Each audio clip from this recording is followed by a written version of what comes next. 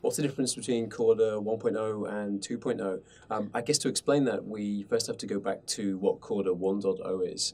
So we open sourced Corda at the end of November in 2016, and all our effort from that point until Corda 1.0, which was in September of this year, 2017, was getting Corda to a point that we call API stability of the application programming interfaces.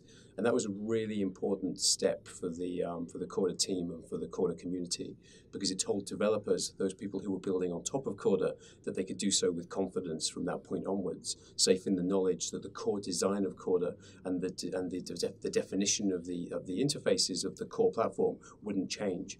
And that's really important from a business perspective, because it means if you're a partner or an application vendor or someone in the startup community building on Corda, you know that as Corda continues to evolve, continues to improve, as new features go in, you won't have to rewrite your application. It will continue to work as Corda progresses. So that stability of the API is really important.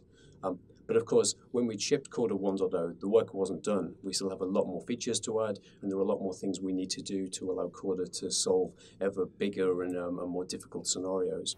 Once we'd shipped Corda 1.0, we added another feature very soon afterwards that didn't quite make the cut for 1.0. And that feature was to support something called observer nodes. And again, that sounds quite technical, but it's really important for the use cases that we and our members are solving. And in particular, it means people who are not parties to transactions, people who are not buying and selling from each other, but who nevertheless need to know about a transaction, they can now be sent one, and it will be recorded in their Corda vault, so they can query on it and report on it in the future. So this enables lots of use cases for regulators and trade repositories and people like that. So why 2.0 for what's actually quite a small addition? And it's because of how we want to give clarity to the people who are building on Corda. We want them to know what has changed and what has stayed the same.